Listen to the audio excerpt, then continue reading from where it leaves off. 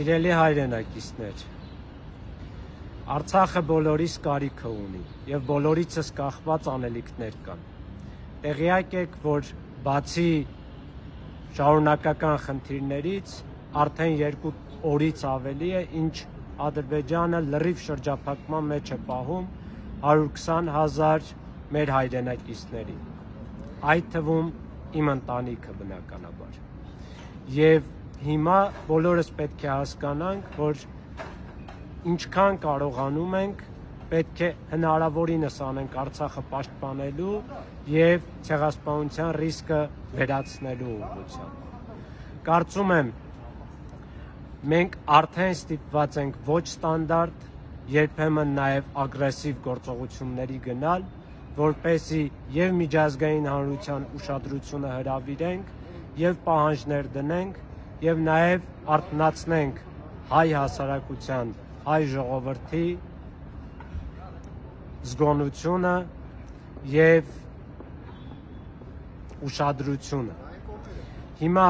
ես որոշել եմ նստացույց անել անժամկետ Երևանում ՄԱԿ-ի գրասենյակի առջև հստակ պահանջներով, ուղղված եւ միջազգային հանրությանը եւ հայ հասարակությանը, հայ ժողովրդին։ Առաջինը, ես պահանջում եմ ՄԱԿ-ի գրասենյակից եւ ՄԱԿ-ի բոլոր առնչվող մարմիններից, որպեսզի հստակորեն դատապարտեն Ադրբեջանի ցեղասպանական գործողությունները եւ ահաբեկչությունը Արցախի ժողովրդի հանդեպ։ Երկրորդը, ես պահանջում եմ ՄԱԿ-ի անվտանգության խորհրդի մշտական 5 անդամներից հատկապես ՄԱԿ-ի անվտանգության խորհրդում այս հարցը քննարկել եւ լրացուցիչ միջազգային անվտանգության երաշխիքներ ապահովել Արցախի ժողովրդի համար։ Երրորդը, ՄԱԿ-ի հատկապես ՄԱԿ-ի անվտանգության խորհրդի մշտական 5 անդամների, այսինքն ԱՄՆ-ի, Ռուսաստանի Դաշնության, Ֆրանսիայի, Մեծ Բրիտանիայի եւ Չինաստանի կառավարություններից հստակ դատապարտել Ադրբեջանի գործողությունները եւ հստակ գործողություններով, գործնական գործողություններով սանձել Ադրբեջանի հետագա ցեղասպանական գործողությունները Արցախի հայության հանդեպ։ Հայ ժողովրդին, Հայաստանի հասարակությանը կոչ եմ անում թոթափել անտարբերությունը, անօգնականության զգացողությունը եւ հասկանալ, որ մեզնից կախված շատ բան կա եւ յուրաքանչյուր ոք իր գործողություններով, որպիսին դա լինի, ինչպիսին դուք պատկերացնում եք, բարձրաձայնեք մեր խնդիրները եւ հնարավորինս անեք Արցախի պաշտպանության ուղղությամբ։ Հինգերորդը, մեր հայ հասարակությունից ակնկալում եմ, որ հնարավորինս կարվի Արցախի մասին խոսելու, Արցախի մասին գրելու եւ Արցախի կարեւորությունը ներկայացնելու եւ մեր հայրենակիցներին եւ օտարներին, կլինի հայերենով, թե օտար լեզուներով։ Վեցերորդը, ակնկալում եմ, որ նրանք, ովքեր կարող են, կմիանան իմ նստացույցին եւ կամ այլ գործողություններով, այդ թվում ՄԱԿ-ի անվտանգության խորհրդի 5 մշտական անդամների դեսպանատների առջև կամ այլ ձևերով, տարբեր բողոքի ակցիաներով կստիպեն, կճնշեն այս երկրներին, որպեսզի ուշադրություն հրավիրեն եւ կոնկրետ գործողություններով հնարավորինս կանխեն Ադրբեջանի հետագա ցեղասպանական գործողությունները։ Սփյուռքի մեր հայրենակիցների, իրենց 7-րդը,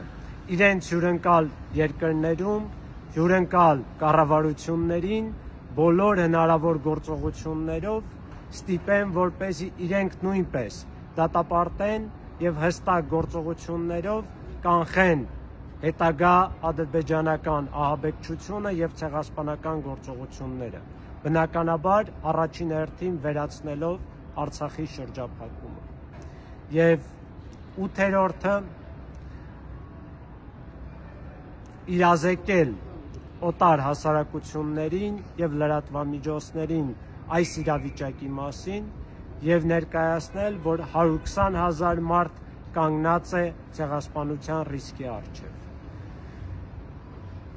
Արցախը բոլորիս արժեքն է եւ այս պայքարը բոլորինս է։ Խնդրում ու պահանջում եմ բոլորից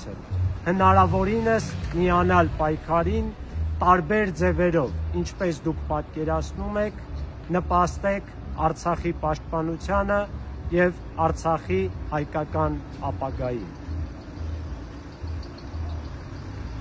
Dear compatriots, dear international community, quite shortly I am starting a protest next to the UN house in Yerevan, giving some demands to the international community because Artsakh people, 120,000 people of Artsakh, is now total blockade by Azerbaijan for already 50 hours, and for more than 15-16 hours, Artsakh people is deprived of gas supply, including heating and many other needs. And I demand from UN all bodies to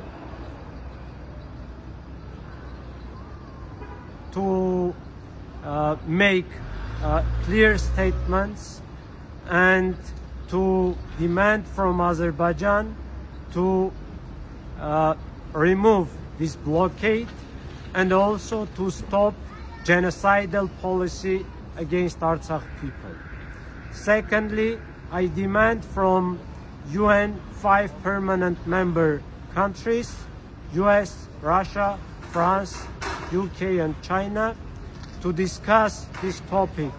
at Security Council and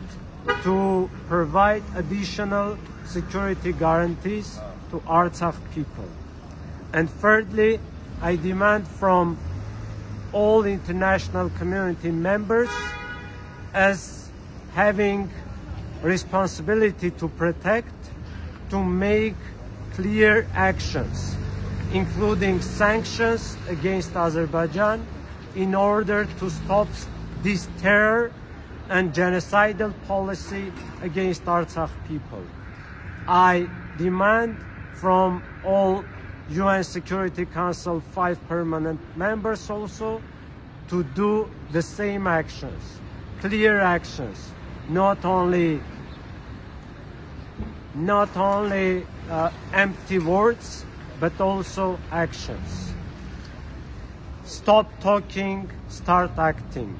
Don't be blind.